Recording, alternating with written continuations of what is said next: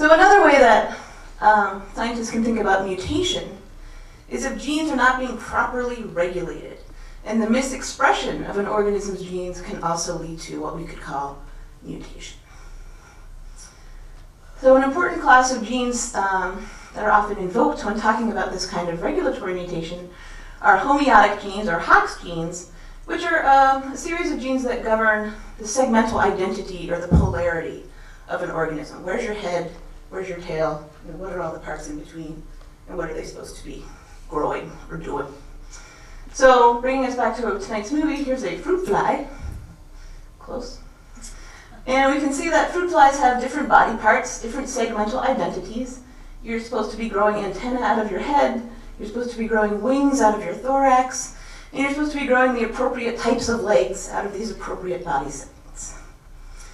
Now, if these homeotic genes are misregulated and misexpressed in the wrong place or at the wrong time, you can end up with what we call homeotic transformations, such as an extra pair of wings instead of a pair of legs. Or this is everyone's favorite, legs where your antenna should be. And that's the really cool one, so here's a better picture. Legs, antenna, legs. Now, not only Drosophila, fruit flies, have these types of genes. These are conserved in all organisms, well, in most organisms, from sea anemones, which really, they have polarity? Yes, they do. All the way up to higher mammals, such as humans, have these homeotic genes. For we too have polarity and segmental identity. The most common type of homeotic transformation in human beings is probably an extra pair of ribs growing out of a vertebra where they should not be. And this is fairly common. About 1 in 10 adults may have an extra set of ribs. And no, it's not specific for men or women. All right, so back to thinking about this for a second.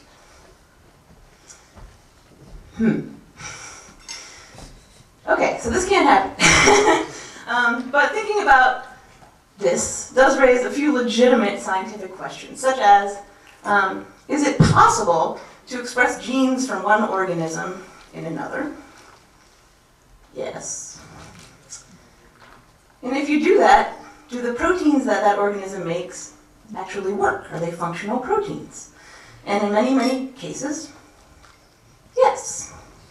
So I just want to talk about a few examples of this before you get to move on to the movie. So one example, since we talked about Hox genes, this is a paper that was published in 1996 in which they showed that you could replace a Drosophila Hox gene with the orthologous gene from a chicken, and it would work just fine. It worked just fine even though the last common ancestor of these two organisms was 670 million years ago. That's pretty amazing. But what makes that possible is our genetic code is universal. Every organism on Earth, from the lowliest, cutest bacteria up to humans and more advanced creatures, the same 3 RNA letters will give you the same amino acid when you're making a protein. I find that extremely amazing.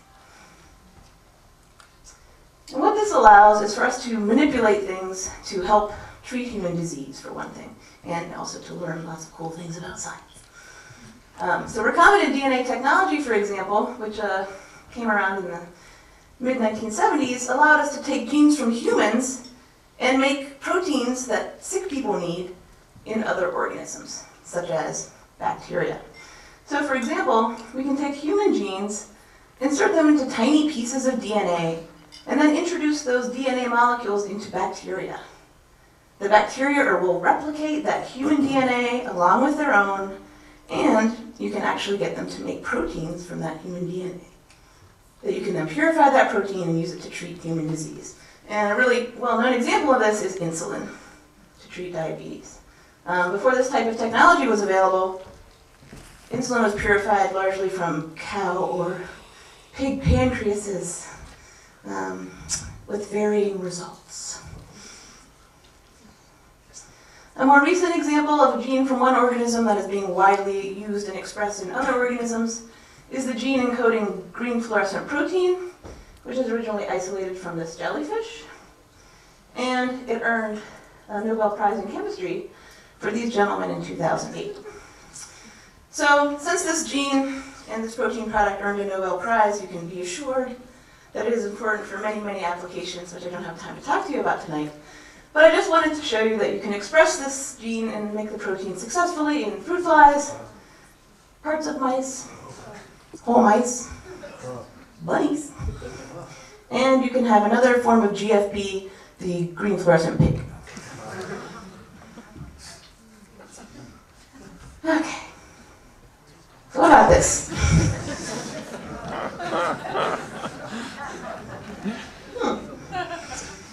Now, is it so strange that Jeff Goldblum is making fly digestive enzymes? No. What is strange is that his entire physiology would change as an adult organism. But the digestive enzyme part is not so mysterious. If we look at the human genome, we can easily find several digestive enzymes, such as these 5 here, that we have in common with flies.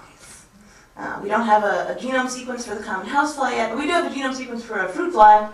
So if we look, for example, for the protein sequence of trypsin, we can compare the protein sequence of trypsin from a human to a fruit fly, and with odds of 9 times 10 to the negative 46th against of this happening by chance. These are the same protein, and they are functionally equivalent. One just happens to work on the inside and one the outside, as you are about to see. So that's all I have time to talk to you about tonight. I hope you've learned a little bit about the connection between DNA and proteins and what scientists mean when they talk about mutation. And enjoy the film, and I'd be happy to take a couple of questions.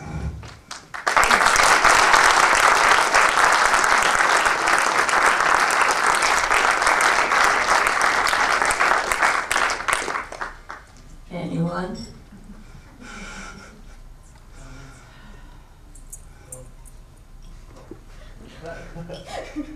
That thing where they can grow human ears on mice. I so almost put that picture in this talk.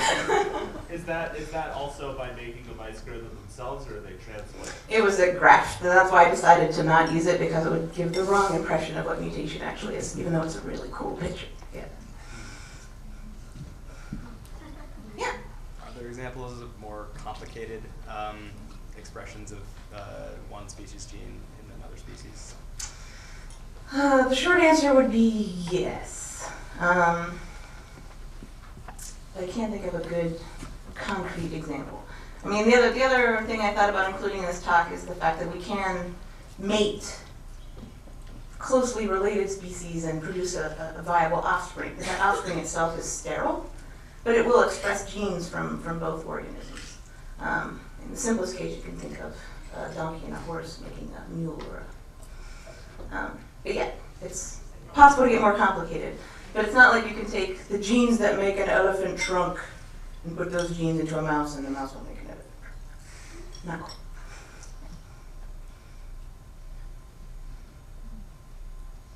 Yeah? You talked a little bit about protein folding.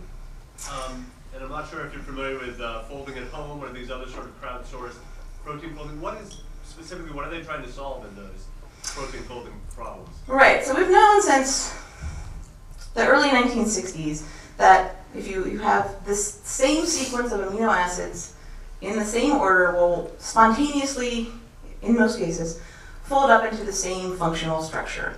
And if you perturb that sequence, you perturb that structure, you perturb that function. We've known that for a very long time.